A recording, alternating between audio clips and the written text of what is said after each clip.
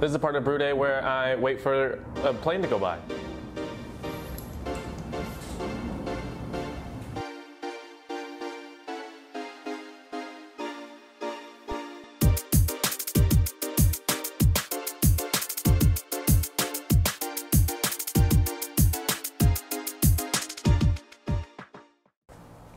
What's up everybody, Just Brewing here. Welcome back to the home brewery for another grain to glass video. As you can tell, we're going to do things a little bit different. I've seen quite a few vlog style videos uploaded over the last few weeks here in the homebrew space, and I wanted to give mine a shot. So hopefully this works out well. I'm not exactly the vlog type, but it's a video nonetheless, right? Right now I'm actually at the end of my mash, so let me go ahead and show you.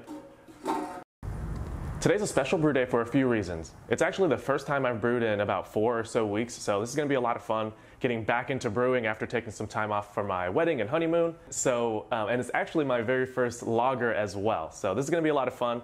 I mean, yes, lager as in we're using lager yeasts at lager temperatures. So this is going to be a lot of fun. The recipe that I'm following I got from TheBruSho of TheBruSho. This came right out of his video on his American Light Lager.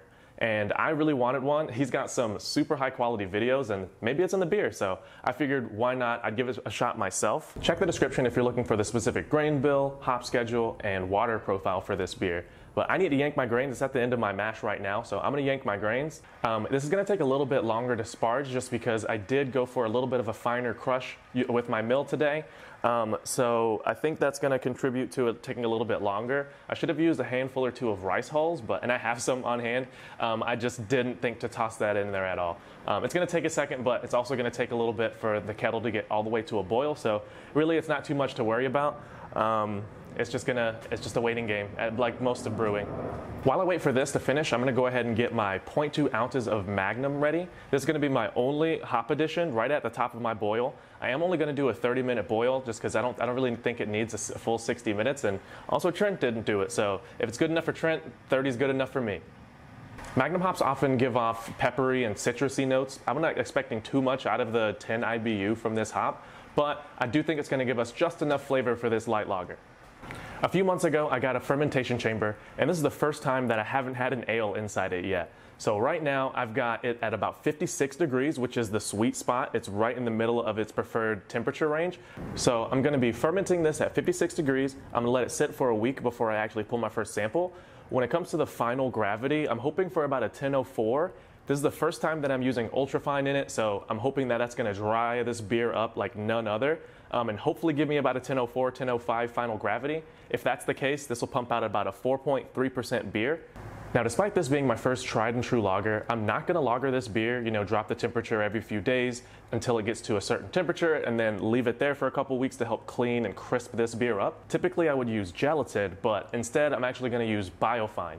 Now, I don't have biofine here. I'm gonna have to either go get it or get it delivered, but instead of gelatin, I'm gonna use biofine, mostly because you can pitch biofine right into the keg.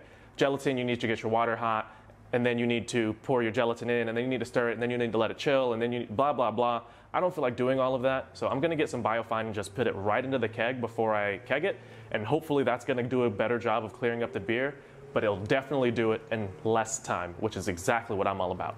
Our wort is officially boiling. Let's go ahead and get our 0.2 ounces of Magnum ready and get them tossed into the kettle. Let's do this.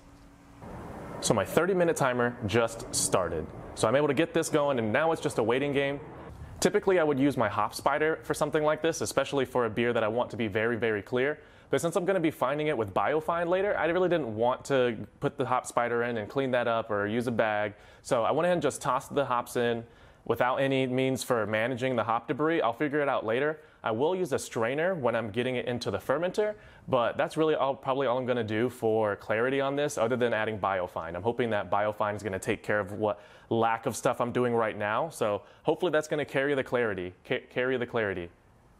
I like that. This is that part of brew day where I sit back and relax. It's a waiting game, so I'm just gonna be sitting here until my wort is done boiling, and that's going to be another 20 or so minutes. So this is about the time where I sit back and have a homebrew, take samples, get notes. I'm doing pretty well on numbers right now. I was only 0.002 points off of my pre-boil gravity, so far things are right on the right track. Once my boil's done in about 20 minutes, I'll be able to add my wort chiller in, get it chilled down, and get into a fermenter. So I guess it's about that time for me to start sanitizing as well.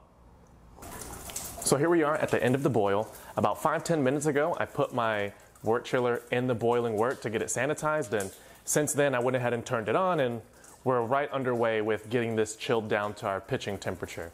I guess now is not a bad time to go over the yeast that we're going to use for this beer, and that is Saflager W 3470. This is a very popular lager yeast, and I actually bought like 3 packs because I'm probably going to do another couple lagers before the end of the summer.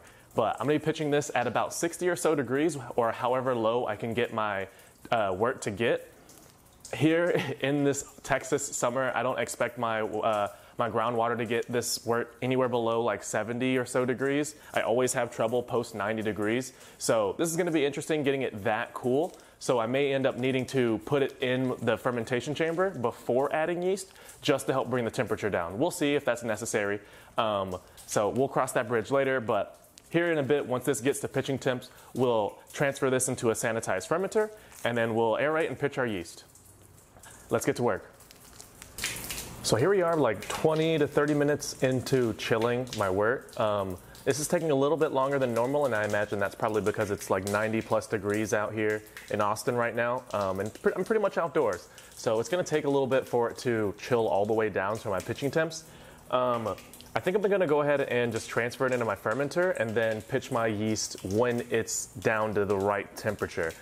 My fermentation chamber is still a little bit lower. I had it at about 40 just because I had a bunch of hops and stuff in there, but I'm gonna take all that out now that the temperature is rising. But other than it taking a little bit longer, we're still pretty much on schedule. So I'm gonna get this into the fermenter and then hopefully use the fermentation chamber to drop the temp a little bit further, and then I'll pitch my yeast. So here we are at the end of brew day. The wort is not quite ready for me to pitch my yeast. So it's still sitting in the fermentation chamber right now, and probably in like another 30 minutes or so, I'll probably pitch it. Since I'm not lagering this beer, it would turn the 5-week process down to about a week and a half, maybe 2 tops if you count carbonation. So I'm hoping that, you know, today is Sunday, it's about 4:30. I'm hoping that in 2 weeks, I should be able to be pouring this, and hopefully everything is gonna be ready. All right, so as you can tell, I'm in the garage. It is day 6. And I just took my first sample, and this is what we're looking like. And it's not crazy clear just yet, as you can tell, but I guess that's what lagering is for. So we're sitting at about a 10-12, 10-13 gravity right now. I'm super excited to see how this is gonna go. I did crank the temperature up just a little bit. We were sitting at about 56 degrees. I raised it at about 6 degrees, or about 5, I guess, so we're at 61 right now.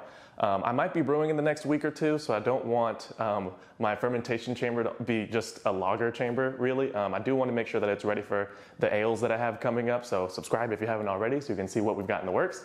I do want to make sure it's nice and clean, nice and crisp, so I'm going to let it lager for that. But for clarity, Biofine. I'm going to save my time and just use Biofine. So fingers crossed, let's hope it goes well. So here we are with the final product. 21 days after brew day, we've got an American light lager, something close to like a Bud Light clone. This is the first time that I used Ultra Ferm, so something that was going to help get more fermentable sugars out of our grains, and it was the first time I used Biofine to help clear up the beer, and this thing is crystal clear. This is absolutely amazing, like how fast it worked and how easy it was. I didn't have to worry about getting water up to about 100-something degrees and then getting my gelatin in it and then cooling it down. All I had to do was put it inside the keg and rack on top of the Biofine. So at about 36, 34 degrees, it cleared it up in about 2 or 3 days at a loss of maybe 2 or 3 beers, which is just about the same amount for gelatin. So really no harm, no foul there, and having to pour out the first few pints to make sure that it is clear. But other than that, this was absolutely amazing. The beer itself does taste good. It does have that grainy kind of smell to it. Not a whole lot of flavor, but much, much more than something like a Bud Light would have. So I'll take this over what's on the shelf any day. Our final gravity ended up at about 10:04, which if I did my calculations correctly, that puts us just under 5%, right around 4.8, 4.9%, which is absolutely perfect for this kind of beer.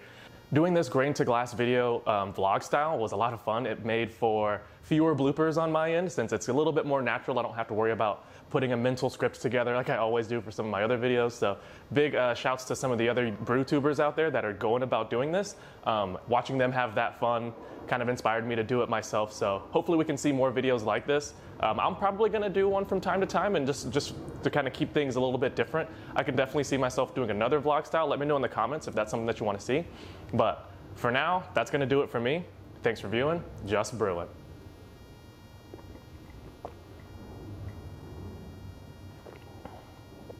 That one's for you, CH. That one's for you.